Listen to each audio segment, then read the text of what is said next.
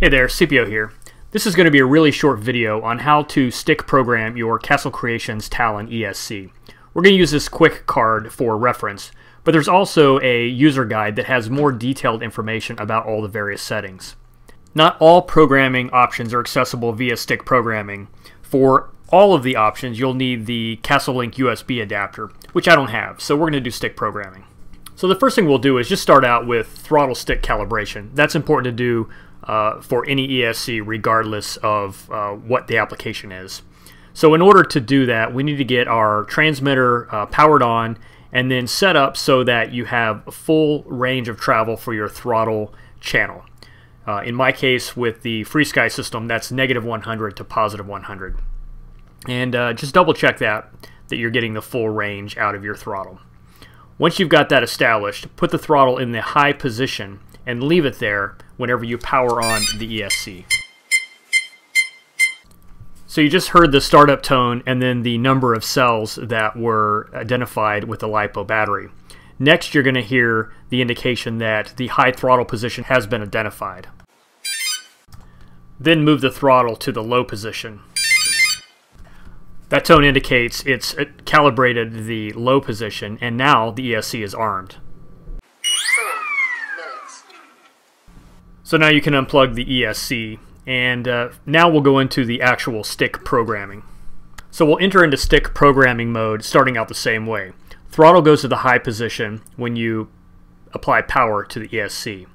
And then we're going to do a series of mid-throttle, high-throttle, mid-throttle to enter the programming mode. Telemetry recovery.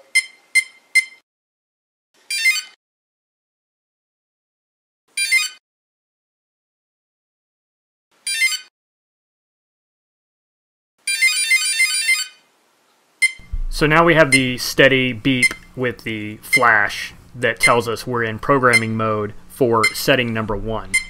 And the way this works is you'll have a tone that indicates what setting you're on, and then after this first setting, it'll be a tone to indicate which selection you've made. And you can see the settings and the options that are available to you on the programming card. To answer no, push down, and that will tell it you don't want to set it there. And so now you can hear we're at setting 1, option 2. I don't want option 2, so I push down, and it indicates it recognizes that. Now for option 3, we do want to say yes to this because I'm going to go with the factory setting of 3.2 volts. So I push up, and now it's recognized that it has accepted my response. So now it's asking about setting 2, option 1. 2 quick beeps, 1 beep. No, I don't want that. It's basically a question answer. It's asking the question, I'm answering. Yes or no to whatever the question is. No, I don't want option 2.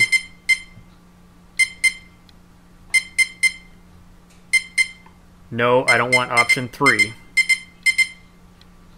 1 minute. I don't want option 4.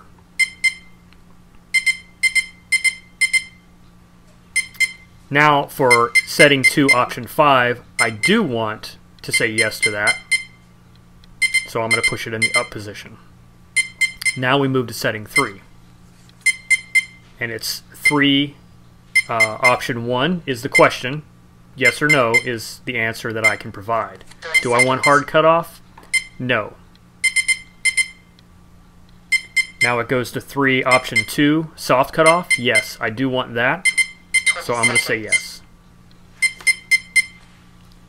Next, we're going to be asked about setting 4, the PWM switching rate.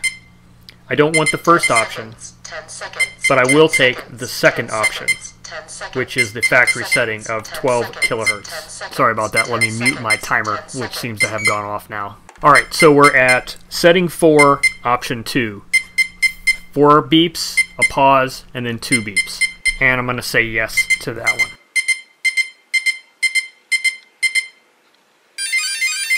So now that's the last of the stick programming settings that we have available to us. So we get that final tone that tells us it's basically out of programming mode. we can go ahead and unplug our ESC, and we've completed the stick programming.